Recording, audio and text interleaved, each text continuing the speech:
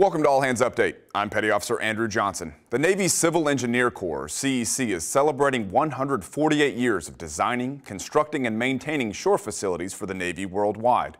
The onset of World War II brought a need for overseas bases. However, civilians could not be sent overseas to a combat zone.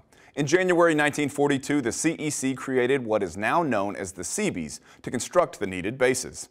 More than 325,000 Seabees served during World War II, participating in nearly every theater of operation, working under fire, and constructing everything from airfields to hospitals. Since World War II, the CEC and Seabees have worked together, both in peacetime and war, building bases from the Philippines to the remote island of Diego Garcia.